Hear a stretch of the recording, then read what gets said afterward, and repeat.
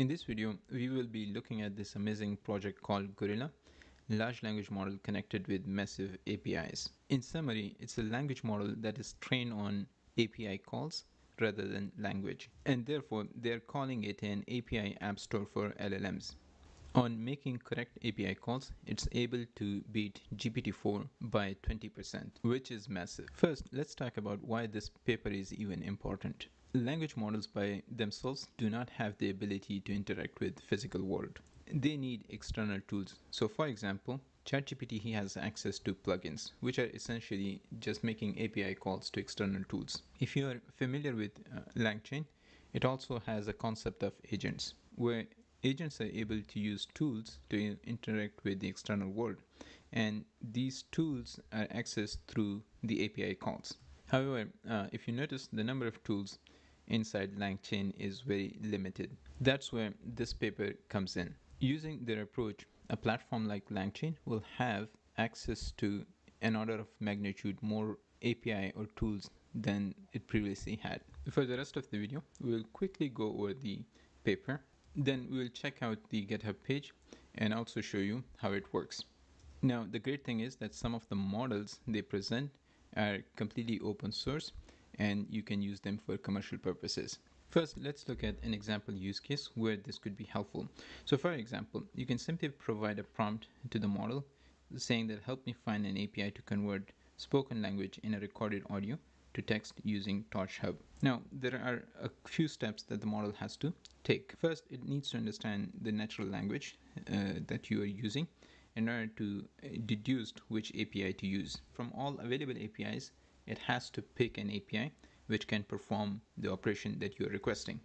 Next, the model has to accurately figure out what are the inputs to this API call. And this is when it becomes very tricky, because in a lot of cases you have very similar APIs with different inputs. And this is where most of the current LLMs fail. Just to summarize the whole process, they have fine-tuned a Llama 7 billion parameter model, and now they are calling it a Gorilla 7 billion parameter model. The model is fine-tuned specifically on making API calls. For that, they curated a new data set which contains around 1600 API calls from 3 different platforms. Now, there is a filtering process of how they selected these different APIs. They looked at the model card, had complete information. Then for each of these API calls, they created instruction API pairs. Basically, Gorilla is an instruct fine-tuned model using the instruction and the corresponding API pairs. Now, interestingly, this data set was generated using GPT-4. For the rest of the process, they used information retrieval system. So it's very similar to a retrieval of information from your PDF files. Watch this video if you want to learn about that.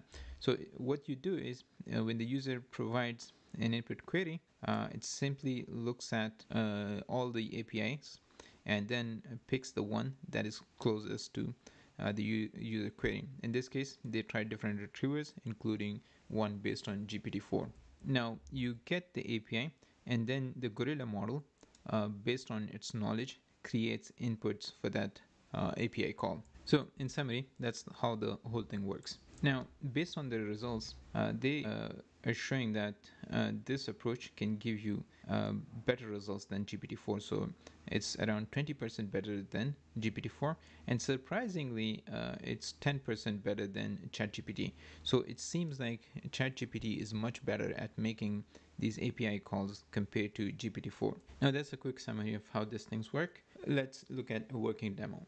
First, let's quickly look at the GitHub repo. So there's a Google Colab demo that we're going to be looking at in a bit. You can also run this locally, and they're providing 5 different models. So the first one is Gorilla 7B Hugging Face v0, which lets you interface with Hugging Face API.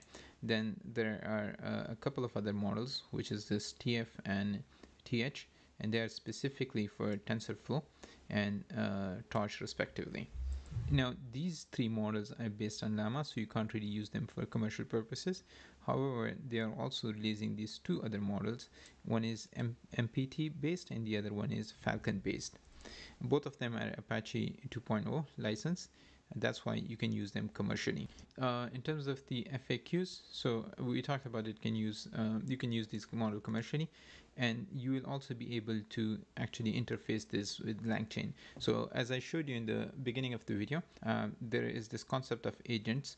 So you can simply take Gorilla model and use it with the agents to perform different operations. For the sake of time, we are not going to be covering that in this video, but I will create another dedicated video for that. So let's see this in action.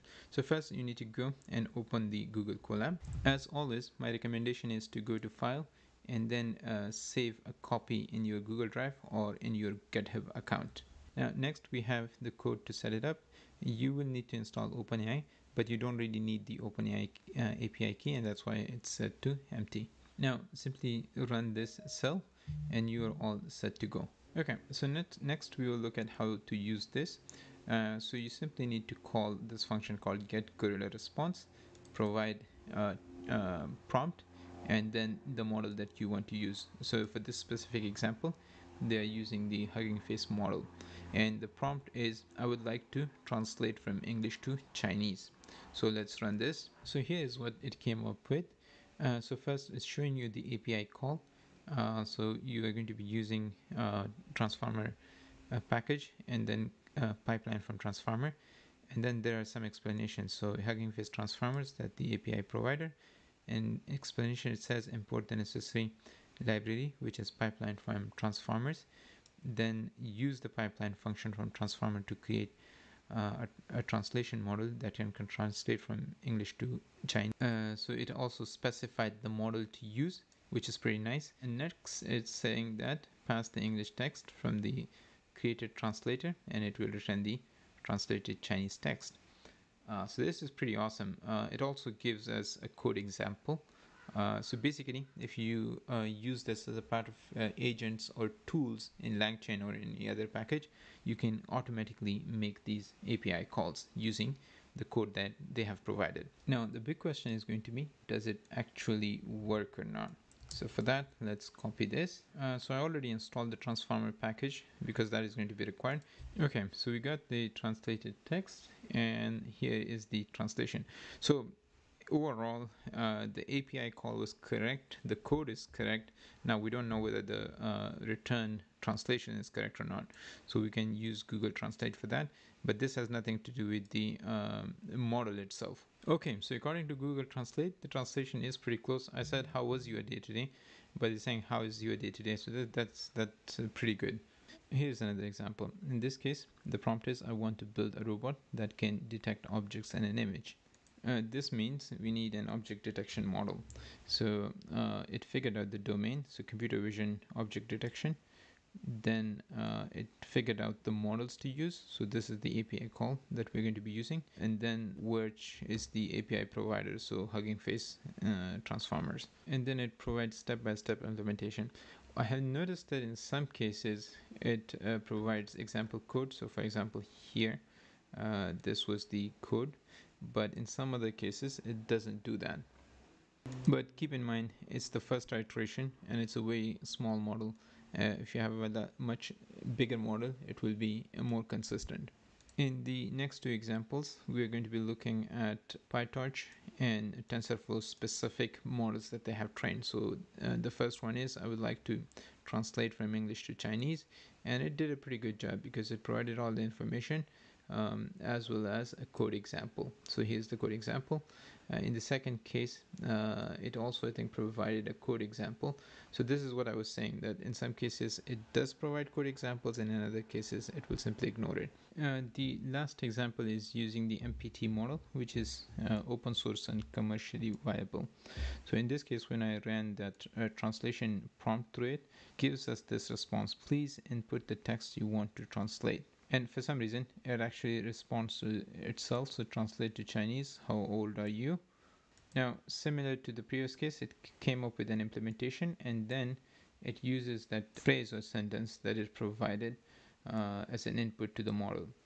So it's a decent model that works pretty good for the API calls. Now, to summarize, this is a great project because it opens us so much different possibilities. Now these LLMs will have access to so many different tools because it'll be able to make these API calls independently. The overall concept is very similar to agents, both in Hugging Face as well as LangChain. I hope you found this video useful. Let me know in the comment section what you're going to be using this for. Consider subscribing to the channel if you like this video. We also have a growing Discord community, so come join us there if you want to talk about everything AI and LLM. Thanks for watching and see you in the next one.